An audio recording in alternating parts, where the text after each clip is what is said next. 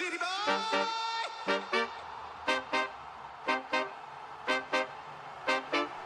City Boyz on the block, in the field, on the screens, in your ear.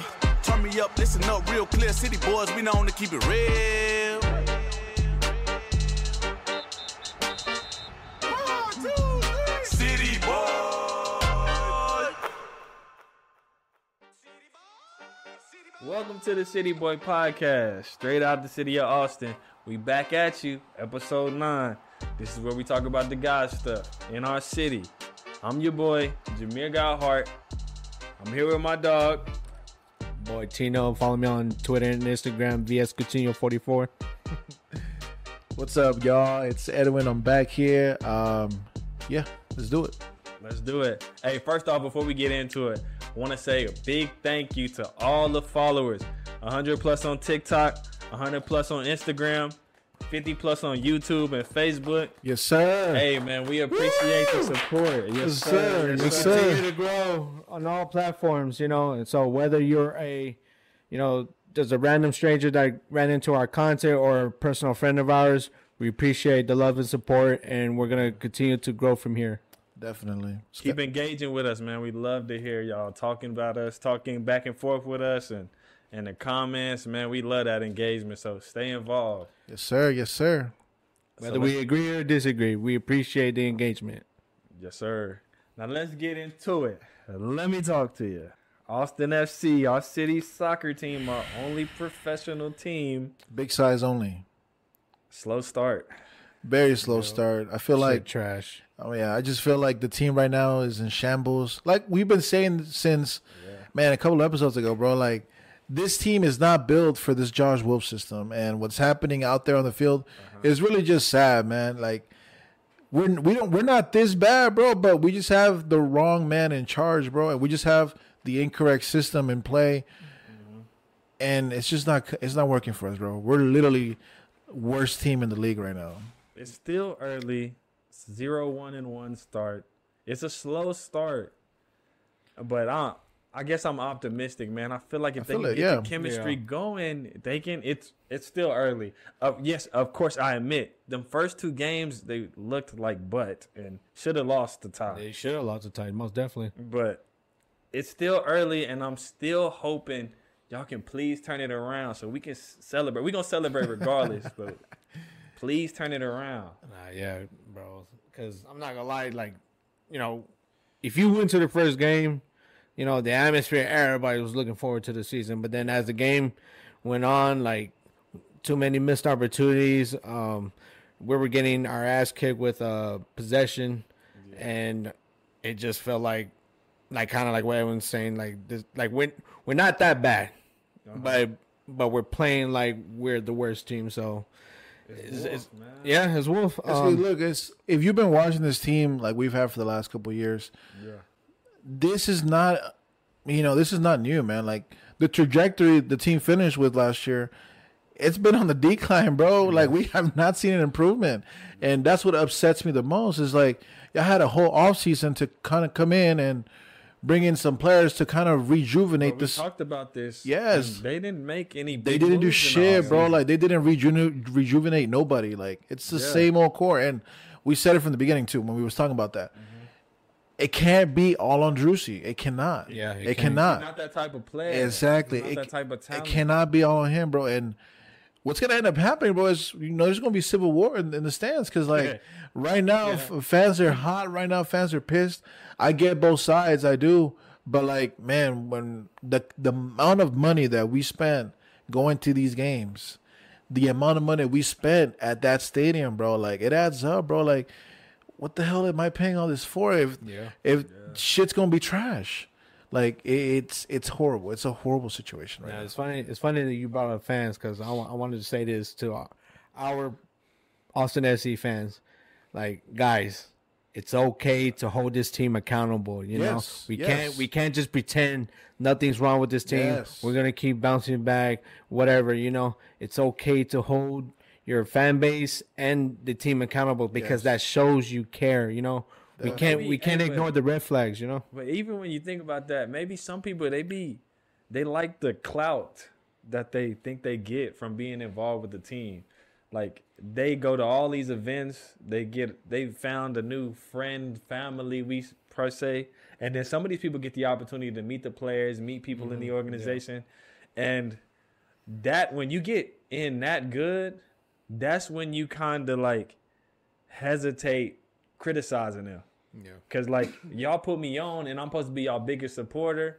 But support also means to let people know when they fucking up. But that means they fake fan, bro. See, like, right, that's what I'm saying. One of the things that I've been seeing on Twitter, especially after the first game, homie was calling out the supporter section saying, like, you know, why are we paying this much? Or why are we celebrating when the performance is ass? Yeah. But people have to understand, like, when you're in the supporter section, no matter how ass we are, you are there to support the team. You gotta show out. That's the role that you are. That's every place in the world. They have a support section. That's what you do. Now, if you don't want to do that, get the fuck out. Go sit somewhere else.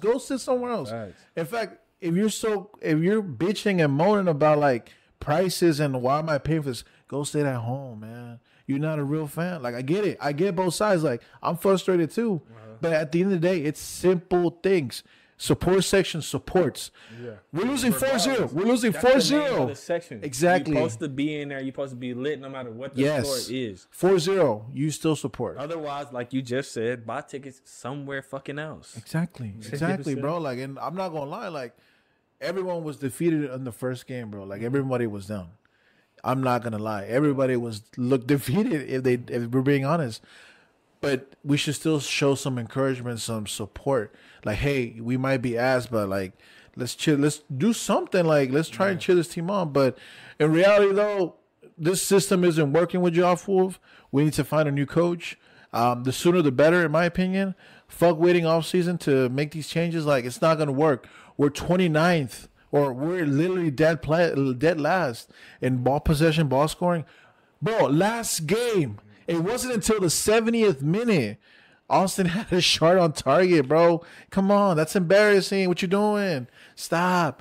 Just stop. Well, me personally with Wolf, you know, I mean, yeah, he's obviously in the hot seat. You know, so if we don't do anything this season, yeah, he's definitely got to go. But in my personal opinion, that, you know, just coming from someone that's not a fan of making coaching changes mid-season. I would just wait until like Austin FC is like for sure out of the playoff race. Yes. Then once we get to that point, yeah, Wolf got to go. It's just the fan base ain't gonna be too patient, bro. Like, if we don't start seeing, what I'm saying, it's gonna like you said, how everybody was deflated in the first game. That's because we already dealt with bullshit at the end of the last season. Exactly. Bro. So you get all excited, ready for this new season. Hopefully we turn it around. Everybody's hype. It's the first game. You're going to get the biggest turnout. So then to see bullshit, you just get deflated. Like you said, you just like, this shit again, bro. Yeah, like, exactly. I'm not trying to go through this shit all over again, bro. But on the flip side, the more Austin FC sucks, the cheaper the tickets cost. So yeah, I mean, so that's take one of y'all little shotties out there. But I'll end it with this. Like, it's like Tino said, it's okay to hold this team accountable.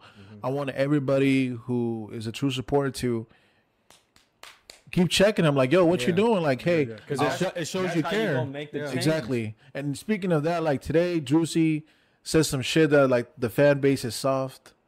Now, to me, I'm soft. You know what I'm saying, bro?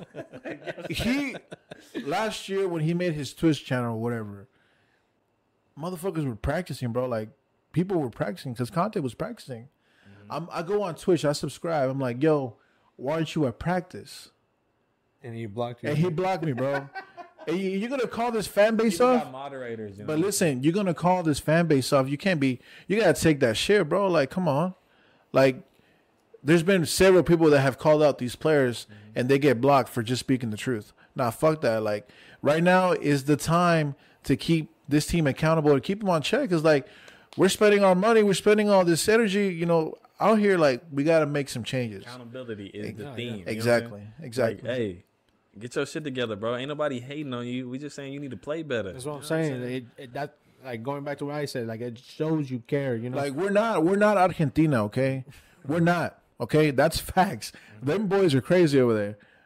But we want this team to succeed, and we'll do anything to make sure y'all know that we watching y'all and y'all fuck up, I'm gonna be in those DMs hitting y'all up. Like I'll be in those DMs. Don't worry.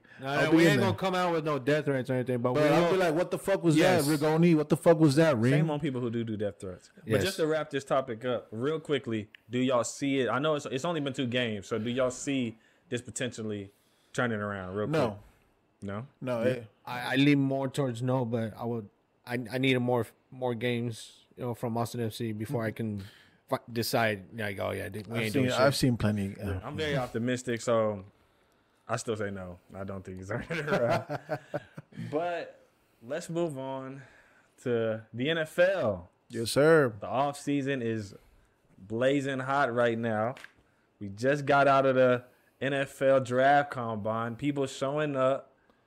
Texas Longhorns, you know what I'm saying? We showing up. Xavier Worthy, man. What did he run? Shout out to a 4.21. A 4.21? Yeah, 4.21. That's the fastest. That's the fastest, bro. Yeah. So what do y'all think he'll make an impact on the next level? I believe so. He still has to show consistency with his, catching ability because at Texas he missed some catches that were like bro, come on, like you got to catch that. But I know, the NFL Combine in general, like that's what boosts players' projection. So I think this boosts Xavier Worthy to for sure being a first round draft pick. And I think a team like, hell, maybe even Kansas City can definitely look into him and get him. See, now that's where I thought, so the pick that Kansas City has, the last pick, because they won the Super Bowl. Sad. Yeah. But anyway, I thought Xavier Worthy was going to go there, or, Mitchell. But now that, Mitchell had a 4.35. And, Worthy broke the record. I feel like them boys just elevated their draft stock to probably top 20 picks. So I don't think those players are going to be available for a receiver needy team like the Chiefs unless they trade up. Yeah. But, man, when John Ross did that bullshit 40, he got drafted 9th overall, bro. Yeah. And he ended up being a bust. But that's a good thing that you mentioned that, because that translates to like another question, like the NFL Combine. A lot of players some players are opting out. Some players are deciding not to participate. Right. So where do you think that goes? Like, should players be open to participating in the NFL draft combine, or should more players start to opt out? I think with me, when it comes down to this, is like, I guess there's rules to this, right? If you were injured, if you got injured, like, in the season and you were out for the season and you're healthy now, you gotta perform. You know what I'm saying? But when it comes to players like Caleb Williams, or, hell, even Bo Nix and all these other guys, like, we don't know too much about you guys to kind of give you, like, the props that y'all deserve. Now, Caleb was excellent at USC. But he did struggle against the defensive teams like Utah and some other teams. So, like, and Bo Nix, he got lit up against Washington, and Phoenix, he got demolished against Michigan. Yeah. The fact, he didn't get demolished. I think Phoenix played pretty well. It's just Michigan. Yeah, Michigan was elite, but I just feel like the combine is a combine. You have to participate. You think they should. You have to participate. You got to stand out to these scouts. You got to. It's the first impression, bro. Like, if you want a team to really take you seriously, like, I could give a shit about your reasons, right? Yeah. Unless you injured, that's cool. But, like, if you're not injured, you need to partake in this. No, yeah, I'm gonna have to agree with Edwin. Obviously, if you're injured and you can't do the drills, then obviously, don't participate. Scouts, teams, they're gonna know that.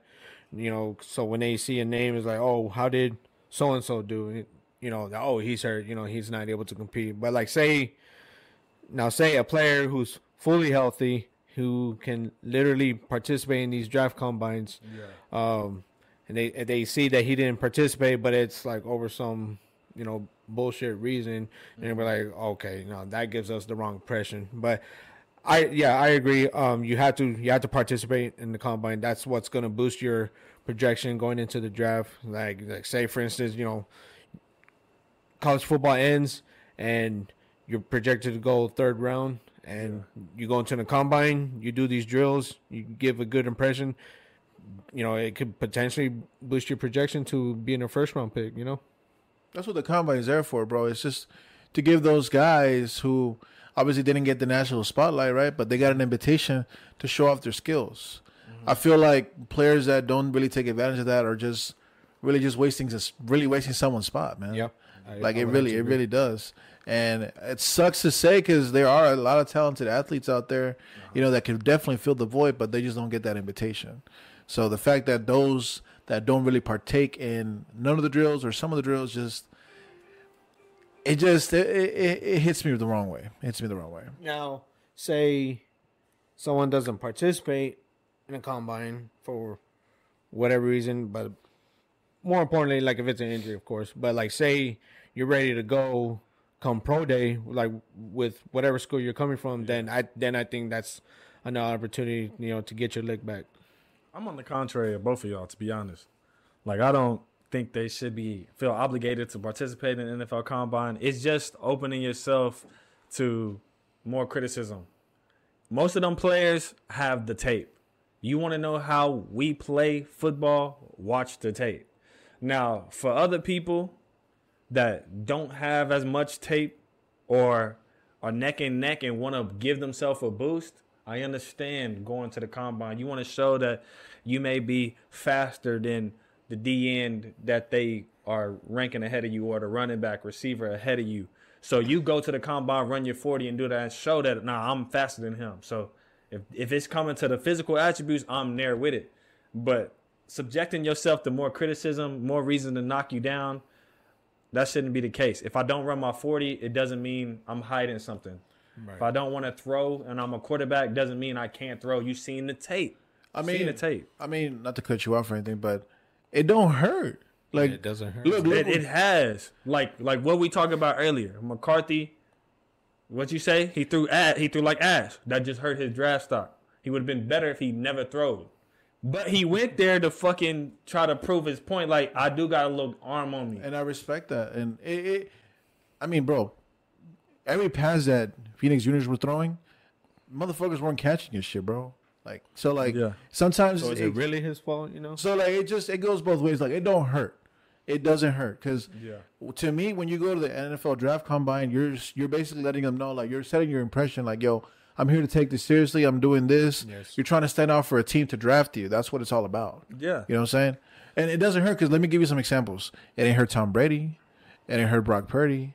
Yeah. It ain't hurt, George Kittle, those late draft picks. But those are those players I'm talking about that needed a little more oomph in that shit to get them drafted, to get them picked, to get them looked at.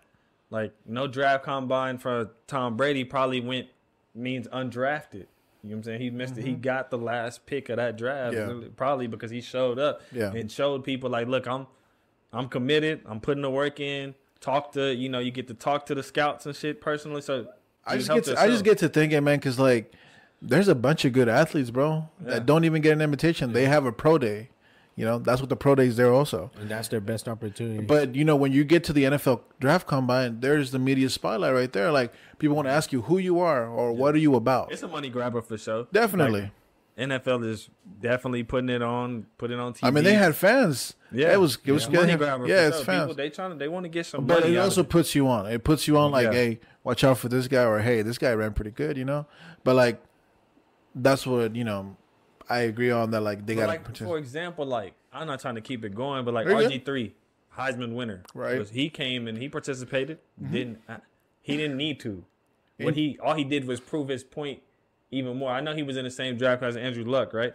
So he had some competition there, but what he did in the combine, we already seen him do it on the field. But of course, him being a black quarterback, having to go against Andrew Luck, the other top quarterback in that draft, it's a little bit more pressure. You know what I'm saying? A little bit more competition. So he had to go find a way to stand out. Yeah, I think with RG3's case, if I'm not mistaken, battling with Andrew Luck, it was just more about I should go number one before this guy, And if I'm not mistaken, but going back to your answer, before we move on, are you saying if you don't need to, don't participate, or if you don't need to?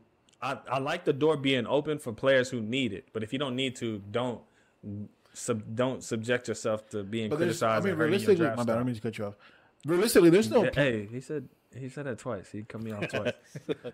There's no player that's like that though this year though. Yeah. In my opinion, everyone should stand out because look, my biggest criticism with Caleb Williams is I don't think he takes shit seriously. The fact that he's more worried about where he's gonna land, rather than it's Caleb Williams. They've been.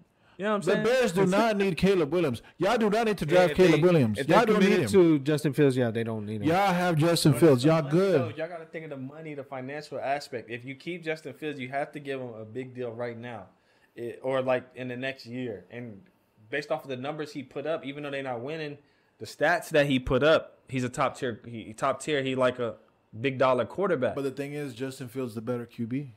That is true, but like if you get Caleb Williams, he's reacting off of that. He doesn't. If you get Caleb Williams, then you get him underneath the rookie deal. Right, you get him for like 3-4. I get the business aspect, but do the Bears really want to look? Do the Bears really want to continue drafting top 5? Because that's what you're gonna get. But like they've even having this discussion that we having right now, they've already kind of hurt their relationship with Justin Fields. If I'm Justin Fields, man, fuck y'all. Because y'all acting like y'all ain't got no faith with me. God, yeah. I feel it. Justin Fields go to a better situation, get paid the money he deserves. Caleb Williams get his opportunity. Either he gonna shine or not. It's gonna be a tough situation to shine regardless. It's just it's tough because the Bears don't have a line. So if the scouts are the Bears don't have too much talent at all, and then they having coaching struggles. They got to figure out the coaching situation and stuff like that. So it's kind of like it's not even the best situation to even walk into. Well, just pick your poison. You want to keep Justin, but at least he can scramble and get you yards, get you winning games. People comparing Caleb. We going down this path, so let's talk about the best quarterback prospects right now. Caleb Williams. People are describing him as being goated. Patrick Mahomes-esque, Aaron Rodgers-esque, the improv, the being able to scramble, get out the pocket, throw doms, steal. Right. And then he got the personality to go with it. He's just like money. It's like money. It's like making it rain, like Birdman. The only thing I would say about Caleb is, as talented he is, because we seen what he did to Texas when he was in OU, bro. Like, fuck that game. But we know how talented he is, but the Bears don't need to be drafting him number 1. No, yeah. If they're for real on committing on Justin Fields, regardless of what their relationship is, then I don't think Caleb goes number 1. I think it's Marvin Harrison Jr. because you gotta get weapons for Justin Fields. Now, if from what I'm hearing is true, Atlanta is interested in getting Fields.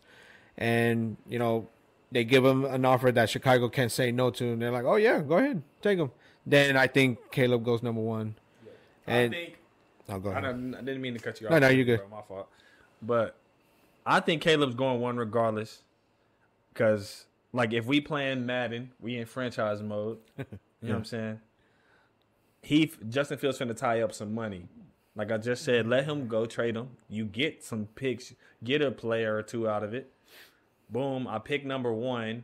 Then now we just talked about how the line is sorry, but now I got that cap room. I'm available to go sign some big, Husky mug, you know what I'm saying, to go block for Caleb.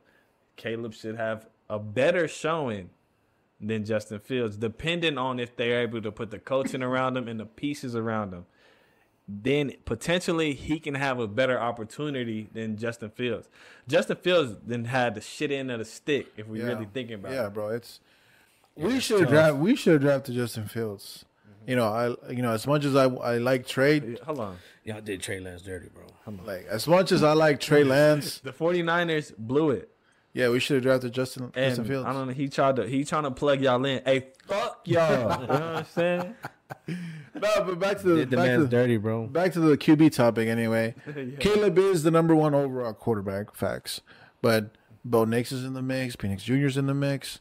My favorite is Penix Jr. Yeah, Penix Jr. is. I'm not gonna lie. I think he is. I think he will. I honestly think he's the safer pick than Caleb Williams. Yeah, because Caleb Williams, you see the flashing lights like what he can be.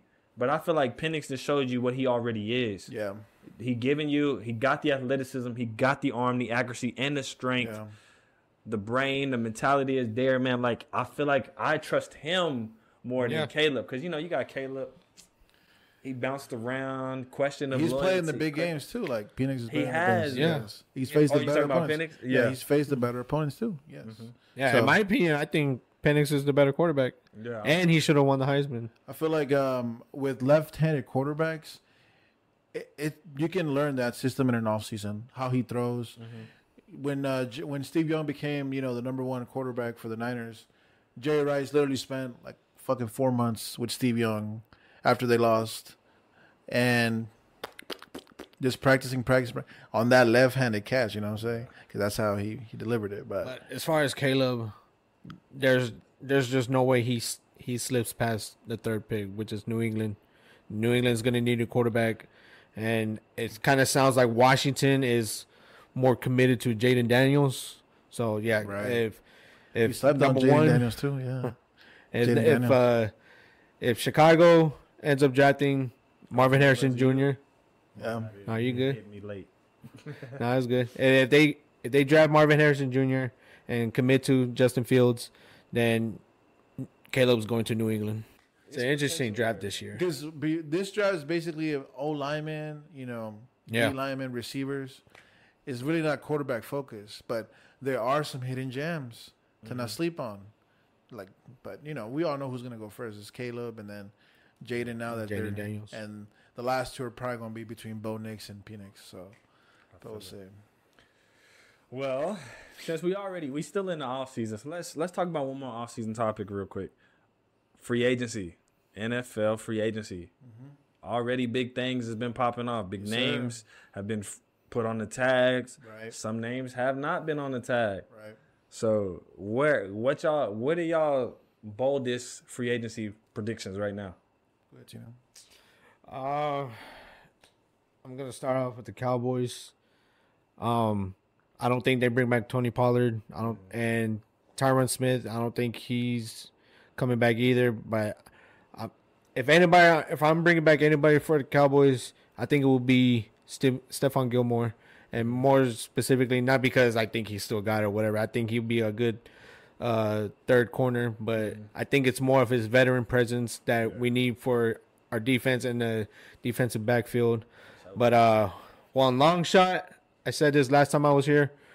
I really hope they go after Patrick Queen, the linebacker from Baltimore, because Van Der Esch, it's not looking too good for him. I think he's going to retire sometime this offseason, and we get someone like Patrick Queen that can help out with our linebacker core, and with DeMarvion Overshown coming back from injury, and then I think it's going to be straight. But my focus for if I was the Cowboys, my focus for this free agency will be bringing back the linebacker core.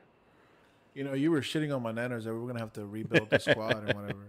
But in case y'all didn't know, the NFL salary cap increased by a whopping $30 million. Okay, so you're going to bring everybody back? And they still can't. No, we're still good. We're under like $1 million. We're good. But I still feel like we are going to make a big change, and it's going to start with our defensive line. I feel like either Hargrove or Armstead's going to get traded. They're big money men. The issue with I think it's Armstead, but the thing with Armstead is he's had too many injuries, bro, to be getting paid what he's getting paid. So that's it. But on top of that, I feel like the biggest need that the Niners need to do is just improve the offensive line. Yeah. Offensive line and maybe some cornerbacks. I'm not saying go all in on, free agency, but like this is a good draft, man, to draft some good interior linemen and some cornerbacks for sure. Hell, even a safety. But that's the thing I'm looking forward to the most is who is going to go. But I really feel like it's going to be Armstead. I've said Armstead on here before. Yeah. We get rid of Armstead, bro, we good. Hell, we can probably even re-sign Chase Young for the minimum. What you think, man? What do you think? What you think the Cowboys are going to do? I don't give a fuck what the 49ers do. I hope y'all stay shitty. I hope y'all get shittier. You know what I'm saying? And don't never make it to another Super Bowl again. You know what I'm saying? Hell for all I care. Now, the go-to what I think, I hope the Cowboys aggressively push for Saquon Barkley. Aggressively. Yes. They didn't get the tag. The Giants didn't put the tag on Saquon, so he available. A lot of people, especially since we live in Austin, we gotta hear a lot of shit from people from Houston. They want him to go there. It's been rumored that they one of the targets. But listen here, Saquon. Look, fool. Listen, you played for the Giants. They didn't trust in you. They didn't believe in you. No. Come to the Big D. You know what I'm saying? Beat the shit out of them twice. The big market in Texas. You play them 2 times a year. Show them your worth. You know what I'm saying? We not fucking with Pollard no more. I love you, Pollard, but we not fucking with you. Bring Barkley over here. Give him his time to shine. Time to grind. The time is mine. Nah, I just let. And we gonna get to the bowl, man. We need you, man. Just hear me out, man. Damn. So where's all his energy for Derrick Henry now? He a little older. Derrick Henry is Derrick Henry. All respect to the man. He just a little older. I need a back with a little bit more time. You know what I'm saying? I still want to say no to Derrick Henry if I'm being honest. But what if the predicament is Pollard stays for like a cheaper deal and you sign Henry for the minimum? Oh yeah, Pollard. Let's do it. But I don't see that happening because I feel like Pollard is gonna want to test. Yeah. He gonna want to test free agency. He want to see what other people think about him. Right. And I don't. Yeah. Unfortunately, like especially after this last season, I don't think people think highly of him. Right. Because of the injury, coming back from the injury, he didn't bounce back like he didn't show as explosion that he had the seasons before. So I feel like people are like, we're not gonna give you top dollar. You know what I'm saying? Yeah. So he is open to come back though. Yeah, hopefully, because like if we can set up a little dynamic duo with like Saquon, please come, and then we can get like Pollard. Get Saquon and pair him with like somebody like Jonathan Brooks, Pollard, or in the draft. No, I ain't trying to draft no back. I ain't gonna lie to you. No, why not Jonathan Brooks? Hey, now we do sleep on running backs. There is a good running back class. That guy from Michigan, bro.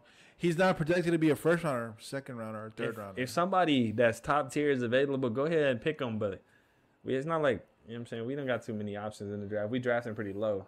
No, right? but what I'm saying is like Jonathan Brooks. If he was healthy, he's going first round. Yeah, definitely. But because of his injury, we can like low key steal him in the third, maybe. Mm-hmm. So why not pair Jonathan Brooks with? How is y'all salary cap looking like, by the way? If you don't mind me asking. I mean, y'all good or? We're good, but it's like we got to think about guys like CeeDee Lamb and Micah Parsons.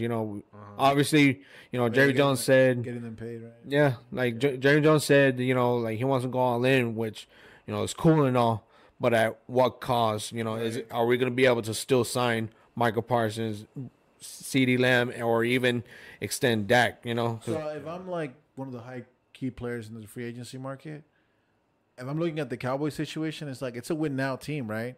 Yeah, but or at least it's supposed to be. But the salary cap is going to dictate like, am I going to take the minimum for a ring? This is where you test Dak Prescott and his loyalty, because there's been other quarterbacks that took less or adjusted their deals to make it more team friendly. Right, Tom Brady. Now this is where I'm kind of questionable about Dak, because he a brother and we gotta get our money. You feel me? But he should definitely work if he representing a star like he say he is, and he about winning a Super Bowl in Dallas like he say he is, then restructure your deal to be more team friendly. Mm-hmm. Get some more pieces in, so you can actually make this dream that you saying that you standing on making happen for Dallas happen, because it'd be big time. And I would love my team, the Dallas Cowboys, to win a Super Bowl with a black quarterback, bro. So, you know what I'm saying? That just be amazing. I mean, y'all or just win in general. Because Jerry Jones low key racist, bro. We all seen the little picture that leaked, like what was that, a year ago, when he was like at the front door and he was at the front, but like he was in the crowd. Yeah, you know what I'm saying? But like, bitch ass boy. But I mean, y'all good though. Hey man, times different. Y'all good though. I love you though, but y'all good though, because even if Dak doesn't work, Trey Lance is right there. Yeah, and I think that's what Jerry Jones doesn't want to admit it, but I think with that Trey Lance shit. No, hey, he's good, bro. But let's be honest. Like Jerry Jones doesn't want to admit it because he doesn't want to hurt the extension talks with Dak. Right. But we all know if Dak for whatever reason doesn't want to sign with Dallas or he feels like he's not being respected enough with the money talks, then our safe option will definitely be Trey Lance.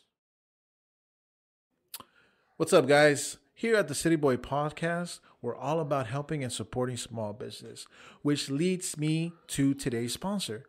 You think you need a sparkler at your home or office? Go ahead and hit up our friends at R&D Cleaning Services. These guys are pro. For the last 16 years, this family-owned business has been keeping Texas homes, commercial buildings, residential buildings, all kinds of buildings clean and spotless. They're basically known for their strip, floor, and waxing. So go ahead and give them a call right now. They're giving free estimates. And on top of that, you will get a 10% off by signing up with them. And also, if you refer to them, a friend or a family member, not only does that person get a 10% off coupon, but also for referring them, you will get a free month of service. So go ahead and reach out to them at 737-243-2050 or 737-256-1893. R&D Cleaning Services. They got the shine that you need. That was our sponsor, R&D Cleaning Service. If you need any cleaning, like the advertisement said, tap in with them, please. And thank you for everything y'all doing. We are some wrestling fans. Yes, sir. So let's get into some wrestling content. Wrestling. It's the road to WrestleMania. It's less than 40 days. I don't know if it's less than a month yet, but I know it's less than 40 days. I think it's like 30-something days now, but yeah, close enough. So, the road to WrestleMania. We hearing a lot of Bloodline, Cody talk. We know that's going down now. What do y'all think about how the storyline is playing out with the Bloodline and Cody Rhodes? I personally think whatever happens night 1 is going to dictate what happens in night 2. So it's just something to keep an eye on. And I've been hearing a lot of, The Rock turning on Roman or possibly Seth turning on Cody. Mm-hmm. I personally think both can legitimately happen. Yeah. But tag team, the winner gets to choose their own stipulation. I think right now the company is seeing that this storyline is what's booming for them right now. Mm-hmm. And that's the storyline, which is, I think the second one is probably Bailey and the whole damage control thing. But right now, the Bloodline story, whether you like it or not, that's the best storyline right now. And that's what they're writing off of, for them. That's the main event for WrestleMania. Yep. It's stupid. It's stupid, bro. Point blank. Why is Seth and Cody teaming up to face Roman and Rock? That's stupid. Yeah, but you got to. I mean, you're cutting me off. I'm talking. You just cut this man off. Hey, be polite. Be polite. But you got to think about it though. CM Punk's hurt. Brock isn't going to participate with the whole Vince allegation, so they need to stack the card up a little bit. Now the tag team, this tag team should have happened at Elimination Chamber, but because of what's going on with the roster, they brought Rock back. Should have just left it alone. It should have been Rock and Roman should have been last year's Mania. Mm-hmm. That should have been it. I agree. That should have been it. No, bro. It should have been it. Rhodes should have fucking won. But they want this Samoan nigga to break records for some reason. He good. Me and Tino was rooting for Roman when the crowd was booing. Yes.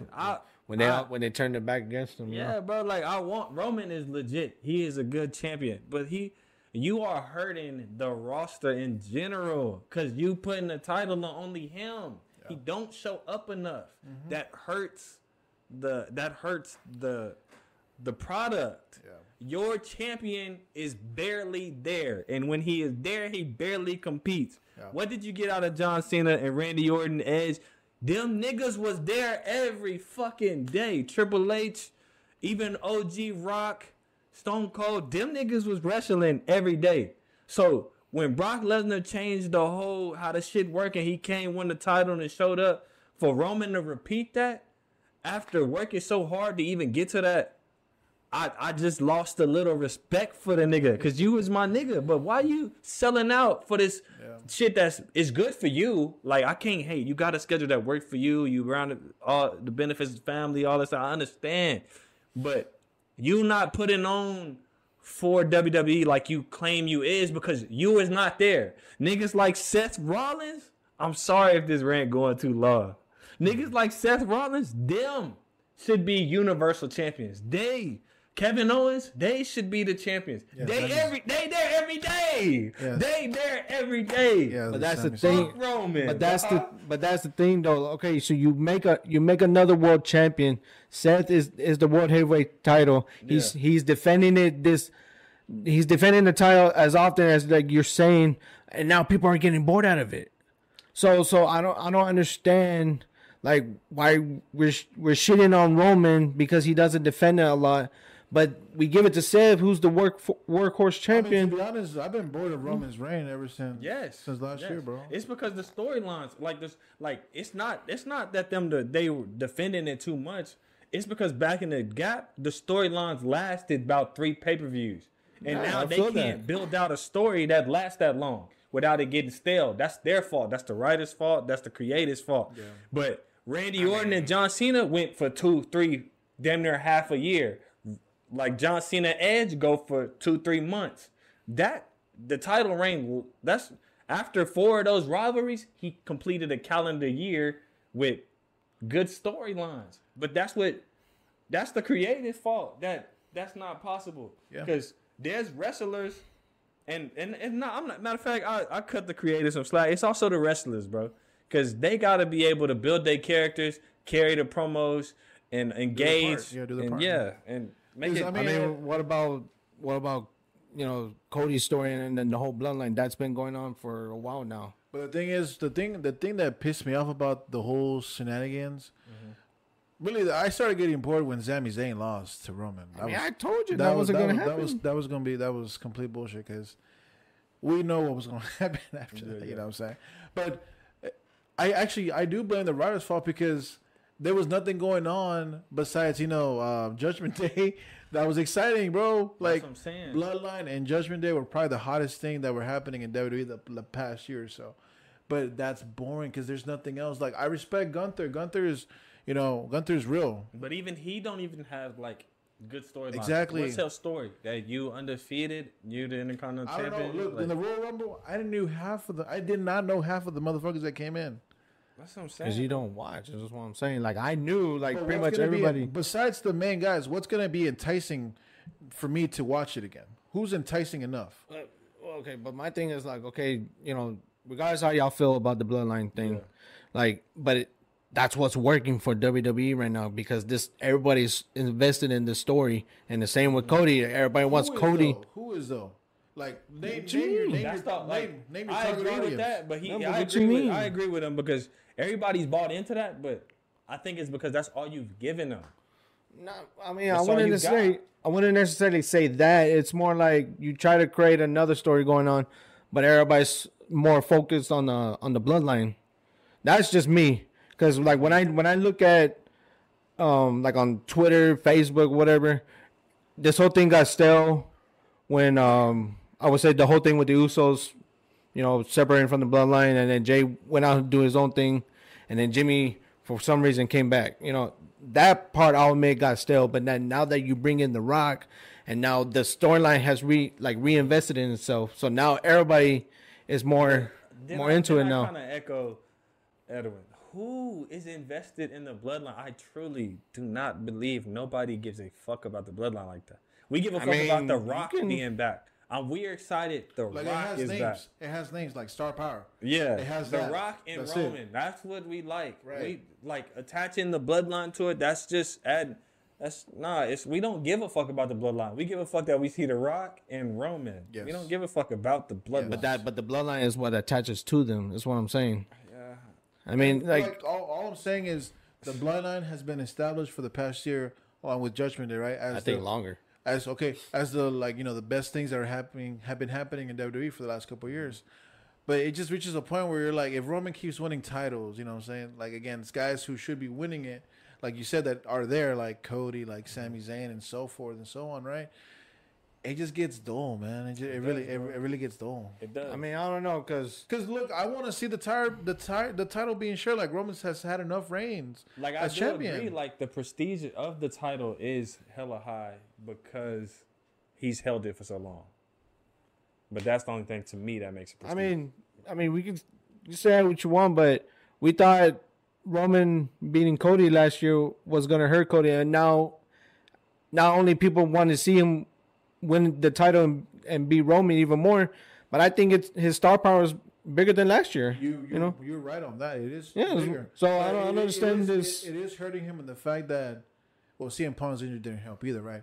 But The Rock being in the match, like, I don't think Rock should be in. No, I agree. Like WrestleMania at all. Like, no, yeah, I agree. But like I said, I think they have to do this because of like you said, CM Punk, him getting hurt, and then the whole situation with Brock. So now they're in position where, like, okay, if we just like leave the Rock out and then leave our card the way it is, like, that's not what's gonna draw people. They kind of put them in there. They put themselves in this situation because they're doing the tonight thing. So you're right. They don't have another match that. They don't have nothing else that could.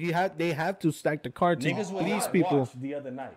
Niggas literally would not watch the other night. I just want that night. Real, look, all I care about is Cody winning the title. if Rock beats Brock, like, let's say Treasury happens and Roman betrays Rock. Okay, let's really back in. Let me ask the question. Let me ask you the question. All right. So, what is your prediction of night 1, the tag team match, and then night 2, the solo match? I feel like I lose regardless. I lose regardless. Yeah. Oh man, but I'm gonna go with Cody and Seth. Them winning night 1, yeah. And then what happens night 2? Cody faces Roman, and then he's gonna win that one. And Cody beats Roman. Nah, see, this is why I disagree right here. I don't be watching WWE like that. Yeah. No, you're good. It's cool.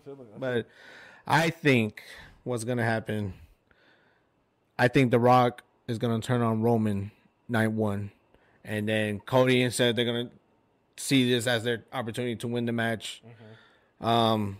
I think it's fair to say at that point, Cody pins Roman, and then Cody for night 2 he thinks is gonna be in the clear. No bloodline, nobody ringside. It's just me and you, Roman. And I think there's going to be a big swerve happen. What? I don't know. Mm-hmm. But I think there's going to be a big swerve. And I think Roman's going to retain, bro. So you want what happened last year to happen again? Oh, my goodness. Oh, no. Roman's going to retain, my dog. Right, but let me say this, though. Like, this is why I think like that. Because I like Cody. I want to see him finish the story. This isn't about me hating Cody. I just want to make that clear. I like Cody. Hell, I got a picture with him on my phone. Wrestle Circus. He probably doesn't even remember. But my issue that I cannot get behind is, okay, don't get me wrong. What they did to Cody with the whole Rock and Roman thing, thinking that was going to happen at WrestleMania, that's dumb. There's no denying that. But it's the threatening to bomb WrestleMania and sending death threats to The Rock's daughter that I cannot get behind on. That nobody supports that, by the way. Nobody, yeah. And that's what annoyed me and kind of like ruined me wanting to see Cody beat Roman this year's WrestleMania. I want to see Cody finish the story, but the way the fans like handle this, the Cody crybabies, I should say, that kind of ruined for me. So like, if anything, that's a certain group of fans. It's not all of them. Don't get me wrong. Like, that's why The Rock's. But since you calling people Cody crybabies, I get tired of hearing that phrase. So you bloodline bitches, bloodline that keep unite, rocking with Roman Reigns and wanting him to hold the title until we pass away. Go fall underneath. Hey, I'm here for it. You know what I'm saying? Hey, Roman, if you're watching this, break Bruno's record, bro. Look, I'm here for it. When is Cody? Look. Well, let's not give him no more. Let's not give him no more attention. Let's go ahead and wrap it. Look, my take is just real quick. I think Rock and Roman do win the tag match. Okay. And then this time, when Cody gets the match and everybody's involved in interfering, he still pulls it out. He gets a little help or something, and he pulls it out. That will make it even more glorious to me. Put even more, make him even a stronger figure. Get even more of a pop when he wins the title. So if that happens, do you have anybody like surprising coming out, like to help Cody? Not off the top right now. Like I'll tell you this though, because when I heard about this potential AEW WWE deal that there was working with in regards with Sting, his final match, because supposedly AEW wants to use some of Sting's footage from WCW, and the only way that can work is if they talk to WWE first. And the rumor was that in exchange they'll let Dustin Rhodes, Goldust, that'd be dope to show up for night 2, help Cody. That would be dope. But I heard that would, yeah. But now that I heard AEW never asked WWE for the footage, so like the deal never went through, I think someone like Stone Cold comes in and helps Cody. It's a long shot, but why not? If I want to throw my 2 cents there, you mentioned Glorious. I'll say Bobby Roode. Well, thank you for mentioning AEW and Sting's match, because that can transition us straight to that. AEW was Real wrestling. No, it's not. But this last weekend, Revolution? The pay-per-view was headlined by Sting's last match. Yes, sir. So everybody give a round of applause for Sting on a great career. Shout out to Sting. All right, I want y'all to give me 2 things. From AEW Revolution, what was the best match of the night? And how was Sting's match? So the best match of the night was between Will Ospreay and Konosuke Takeshita. Man, that shit was amazing, bro. Like, everyone's being introduced to Will Ospreay right now. Man, that's what he does that's what he did in Japan all the time, bro. Just delivered banger after banger. Yeah. Now to finish up your question, man, it was a crazy ass match, bro. Shout out to Darby Allin. You a crazy motherfucker, crazy, bro. You a crazy motherfucker, bro. And but I'm glad Darby got to learn from Sting. He took him under his wing. You know what I'm saying? Yeah. The thing I remember most about Sting is just the fact that he's just, for his age, bro. The fact that he was taking those table spots, he got thrown into the glass, bro. Oh man, just a real soldier, a real wrestler, and the icon. Yeah, the icon. Yeah. I'm not gonna lie. I was getting ready to say the triple threat match was gonna be the match of the night. It was obviously good. It was good. Don't get me wrong, but like I felt like Swerve winning that, like it would have got like a big reaction, and I was gonna get ready to say, okay, that's the match of the night. But nah, I mean, don't get me wrong. I like Joe. So Joe retaining was like, nah, this ain't the match of the night. I would have to agree with Will Ospreay's match, but Sting and Darby Allin against the Bucks, that was a good match. If anything, it turned out better than I thought it would.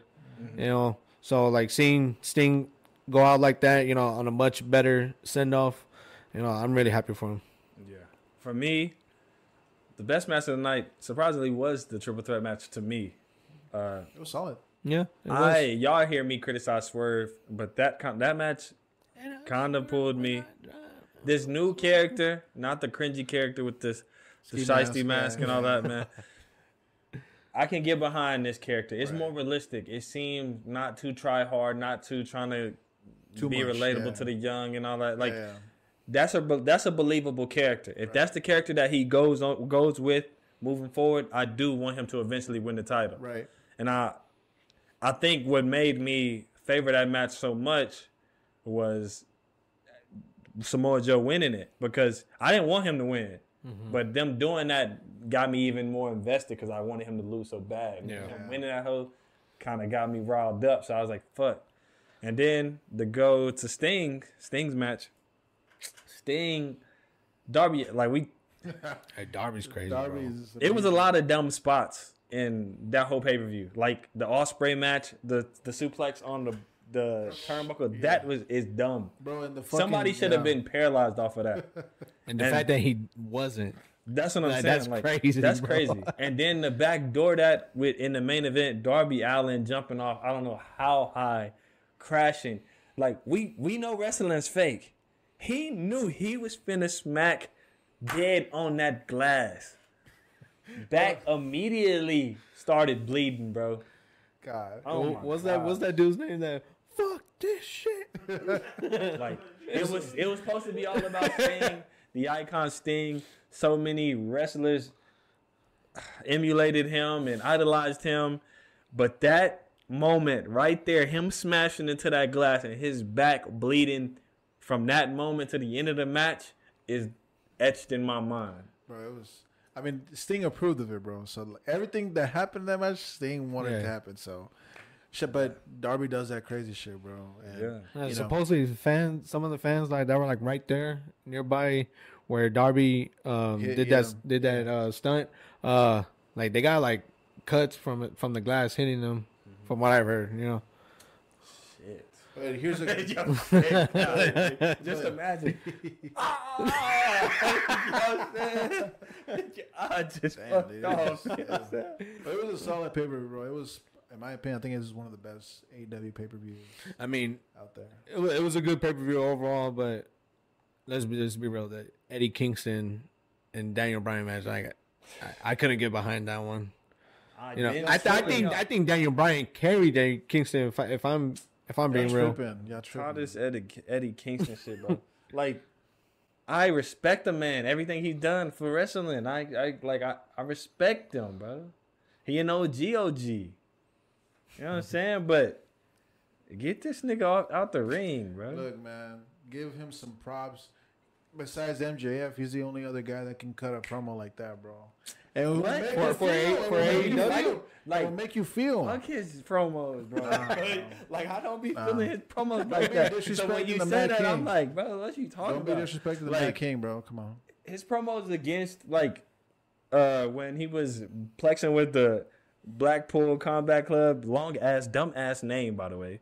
But when he was plexing with them, those promos they came off good because, like, they were real slugs thrown in between them. You know what I'm saying? But that's the thing, though. And they've been wrestling with each other for like a year span at that point. So the shit that they saying to each other, they got some backing behind. Eddie been doing that, though. That's my point. He's been doing Fuck Eddie Kingston, bro. But, the pay-per-view was good. I'm really looking forward to what... The next one's Dynasty, I think. Yeah, then what the future host for AEW, because Okada debuted tonight on Dynamite. Shout out to Okada, my man, the Japan GOAT. Should have signed WWE, but all right. It's definitely like a void and like some opportunity there. Definitely, man. Right. Yeah. And also, just to sum it all up, I'm just summing it all up. Sting is better than The Undertaker. No. Whoa! Just letting y'all know. What the fuck? No, I'm not. No, whoa, Edwin. 2008 Undertaker? Hold on. Yeah. Flag on the play, traveling, offsides, clipping. You ever seen a picture? No homo. Of that man with his shirt off during that time? Gay. He was an absolute monster. He actually looked scary. And don't you he wasn't just a dead man. His physique was, he actually looked like he was about that shit, bro, at that time. When he was in his prime, bro, when he could jump over the rope, you know what I'm saying? Like this man. What was it? Damn, I forgot what it was called. Yeah, I'm down. That man is, what was that called? He's not my GOAT, but he is for sure ahead of Sting. No, you're tripping, bro. Nah, I'm gonna have to take Undertaker before Sting. There's a reason why Sting's the icon, bro. No. There's a reason why Sting's the icon. Bullshit. No, it's not bullshit. It's not bullshit. This is absolutely. Sting is better than the Undertaker, bro. No way. No. Yes, hell. What makes him better? What skill does he have over Undertaker? He held the world title in the NWA, OG NWA, and in WCW. So, but that's the thing though. Like I feel like you take the titles away from Undertaker, I still think that doesn't take away from his legacy, bro. Like that's how truly great he was. Name on the biggest wrestling platform for years. Yes. And Sting was not. And Sting was the biggest name of all time. No, yes. bro. The best, like if we talking about goats of wrestling, let's be honest. Who wrestled with Ric Flair? Who wrestled with Ricky the Steamboat? What technically speaking, Taker did wrestle. Who wrestled with the Road Warriors, bro? So I'm just saying. The GOAT to me is Shawn Michaels. If we talking about goats of wrestling, Shawn Michaels is the best wrestler ever. I'm just saying, Sting is better than the Undertaker. What? Okay, so let me ask you this: what storyline, like that, Sting was a part of that was like so great compared to Undertaker's storylines? The one against Hollywood Hogan. The fact that he took a year. The fact that he took a year, bro, while he watched the destruction of the NWO and WCW, and then he won that title against him in Starrcade in '97. Come on, bro. Come on, man. Undertaker's been in so many great storylines, though. That's what I'm saying. I don't think. Yes. WrestleMania streak. Like, bro, like his second match against Shawn Michaels with the streak versus the career match. Like, man, that had me on like, oh, hold on, what's gonna happen here? Like, because you didn't know what was gonna happen. Matter of fact, since we own that, bro. What is the best? Because Undertaker is. Fuck what he talking about. Undertaker is better than Sting. But anyway, I agree with Jamir. Anyway, Undertaker. What is Undertaker's best streak match? What is the best WrestleMania match? I can tell you my personal why y'all think. You know what I'm saying? Undertaker versus CM Punk. That was a good ass match and slept on. But it was probably the match of that WrestleMania, bro. I don't remember. I'll say the one with Batista in WrestleMania 23. Okay. That's the year he won the Rumble. Okay. So when you say his best streak match, like, are we talking about like the wrestling match overall, or? Yeah. Okay. Then in that case, him against Shawn Michaels, the first match. Yeah. I think the first match, wrestling wise, was better than the second one. But I just think the second match had a better storyline than the first one. The reason why I say Sting over Taker is because I grew up watching Sting back in, which is cool. Back in El Paso, Juarez. We had WCW content all the time, so I was watching Sting all the damn time against Vampiro, Billy Kidman, and all those guys. So Sting has a place in my heart, bro. I can just imagine. I guess that's Sting. A little Sting tattoo the logo right here. Well, I love Sting, but yes, Sting is better than the Undertaker. All right, let's move on to some more fighting. UFC. We're all UFC fans here, MMA fans here. Big Showtime event, UFC 299 this weekend. Sean, you know what I'm saying? The GOAT. O'Malley, Sugar. What y'all think is going to happen?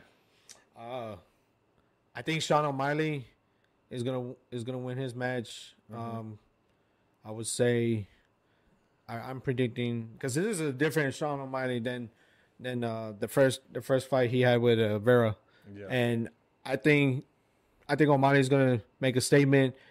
I think he's gonna knock Vera out, third round maybe. Yeah, and he's gonna, I want to say, solidify as like a GOAT or anything like that, but that's gonna be a statement where like I'm the best fighter in the UFC right now. Yeah, I think O'Malley is gonna knock him out second round, and I think he's already the GOAT. But it's too early. Nah, it was way too early. He ain't like, he's solid, and he's showing the glimpses of being a great, but he still got to pad that palate. Like he ain't done enough.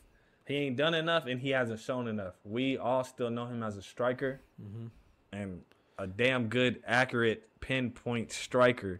And then not to like, debunk what you said or anything. Like I think Sean O'Malley has potential to be great, right? But what's holding me back from, saying that he's a great fighter of all time, like right off the bat, is because I need to see what's he doing like as champion, because like, is he gonna like do all this side shit, like get into like these pointless boxing matches, and so when I compare that to was Conor McGregor. Like Conor McGregor was a double champ in the UFC at one point, and he got like distracted with the whole Floyd boxing match. And in my opinion, I feel like that hurted his legacy as far as the UFC.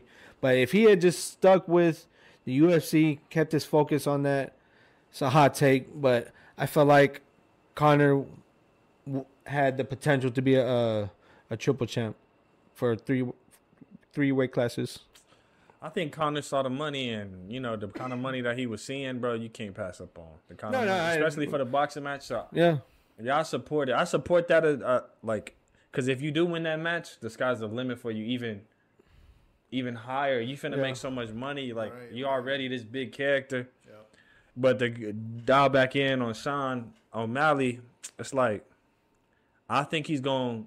What scares me with him is that he's got the star power and the charisma of like Conor McGregor, but I think he's gonna take the safer route. He's gonna protect his record and try to take not the best fight he can possibly take. The fights he knows he can win. Exactly. Okay. And I think he's gonna take that safe route and keep trying to build his stock up that way, so he can potentially make some Conor McGregor money. You know who doesn't do that? Who? He doesn't protect the record. You talking about Jones?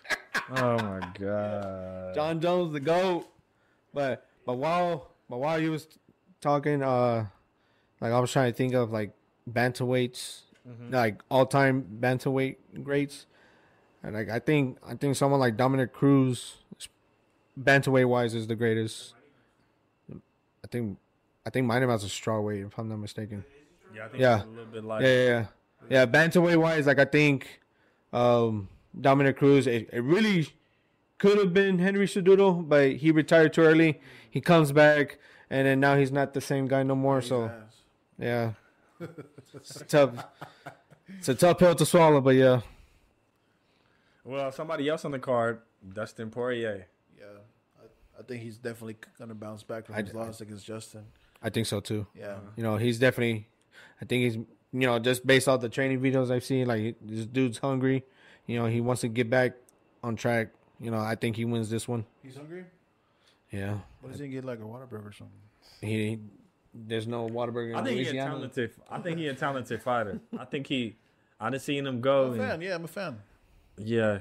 And I know when he had fought Conor them few times, I wanted Conor to win, but he laid him down. Outside, but that just gave him all the fuel and confidence to show everybody what he really about, and he went on a little run, and then he just got caught. Yeah, just got caught last just fight. like anybody else. Yeah, but I definitely think he's gonna bounce back.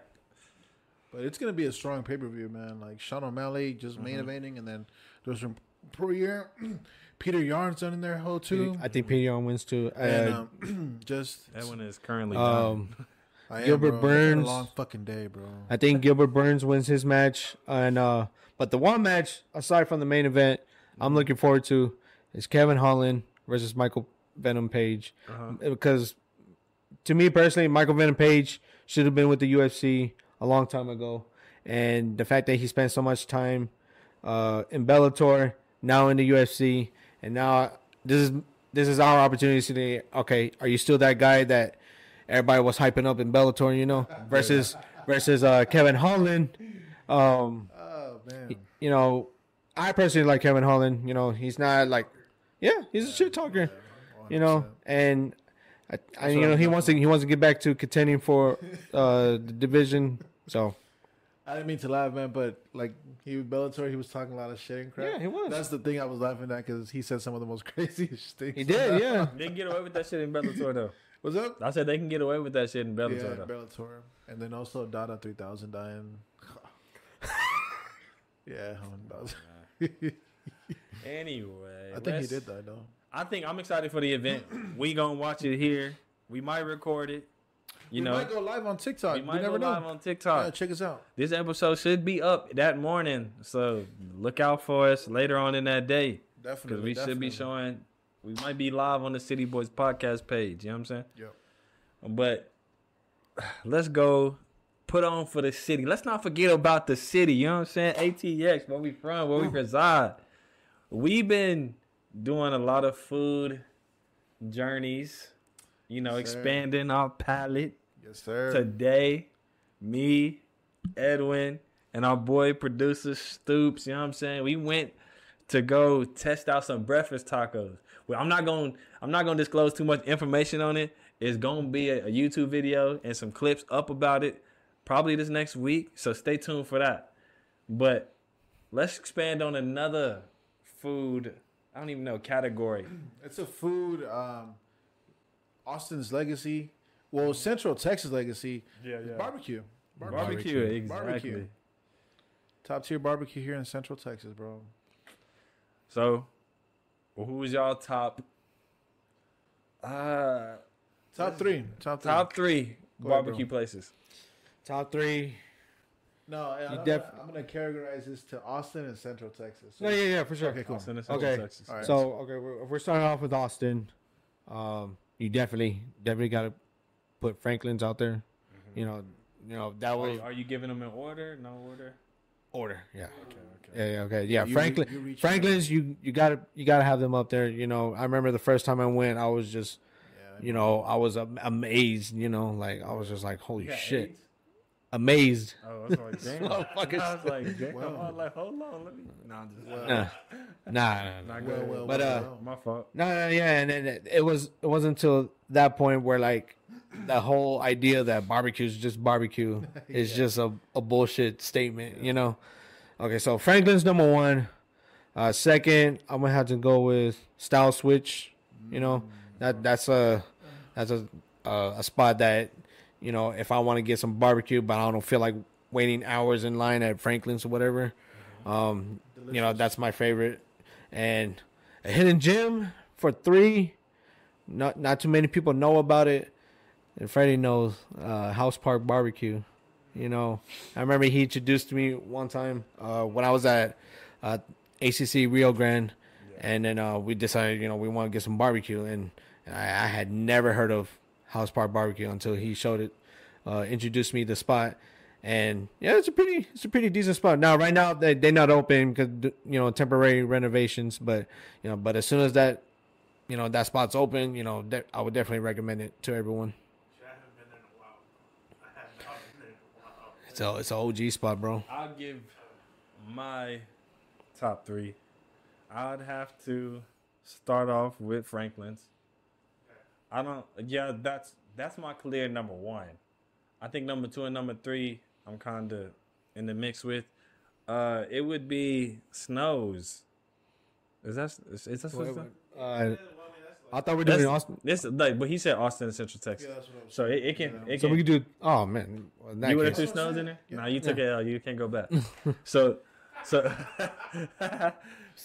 my number 1 clear cut Franklin's. I had the best beef rib I've ever tasted. I didn't even know it could be that amazing there, bro. Right. And then the jalapeno cheese sausage was just OP, bro. And then Snow's, where's that? Lexington. Lexington. Snow's in Lexington probably would be, as at right now, my number 2. Is because the meat it's above average. I say the meat is great, no homo, but it's the sides that take it over the notch for me. The potato salad is so good, bro. I always get a big ass tub and bring it home. And the banana pudding, I always get as many as I can. Like Snow's, I love you. And then when I'm in line, you give me a little something to sip on, like sometimes, occasionally. Like that's so appreciative, Free man. bear, you know, free bear. So Snow's would be my number 2, matter of fact. And then number 3, I'd have to say Interstellar Barbecue. I haven't been, but I've been hearing about it. It's Very interesting. yeah, it's the number 3 that I've had. Like I haven't had anything less. I wouldn't put them above Snow's and Franklin's, but they definitely got potential. That's a very. Is it a spot where like you wait hours in line? It's not as bad as like waiting at Snow's or Franklin's. There's a little bit of a line, but it depends. It goes fast. Yeah. Okay. That's a very good list, Jamir. Very proud of you. Very good list. My number 1 spot, bro, is Snow's, bro. I love Snow's. Franklin's though? Yes, fuck yes. Oh. Hell yeah. No After hesitation. you told me few years ago or last year. If anything, you told me it's the other way around. So Snows, I took a trip to Snows when it was cold, and it didn't hit right. But I went again when it was the right weather, and it hit. So Snows will always have a place in my heart. Always, number 1. 2, Interstellar. Interstellar is just fucking delicious, bro. It's just so delicious. And then my number 3, bro, man, I'm gonna go with Tino, man. Style Switch, bro. I love Style Switch. So you're not even putting Franklin's? No, fuck top no. 3? No, sir. What did they do to you? Look, Franklin's is good for just ribs, bro. I want to have the whole fucking meal. But did you not hear me just no homo brag on a sausage? Like the jalapeno cheddar, the jalapeno cheddar sausage was the best I ever ate on. You know what I'm saying? Like I had Snow's jalapeno cheddar. Bleh. I had Snow's jalapeno cheddar sausage, and it was good as hell. The thing is, bro, but it wasn't even in the ballpark. Like I didn't even know how good it can get until I had Franklin's. There's a reason why in the Texas Monthly, Franklin's been dropping every year. There's a reason why. It just cool, and it just doesn't hit for me. Like I do love the beef rib. The beef rib is absolutely undefeated, for sure. But that's the only thing that I keep going back for. If I want brisket, I'd rather go to Lexington for Snows. You know what I'm saying? Yeah. If I want a good casual vibe, good casual stuff, Interstellar, Style Switch. But as much as I like Style Switch, bro, it doesn't compare to Franklin's.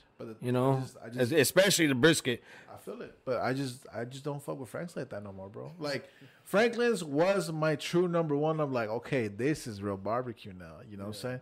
But then I started exploring. I went to Snows. I went to the number 1 spot, Goldie's, Interstellar.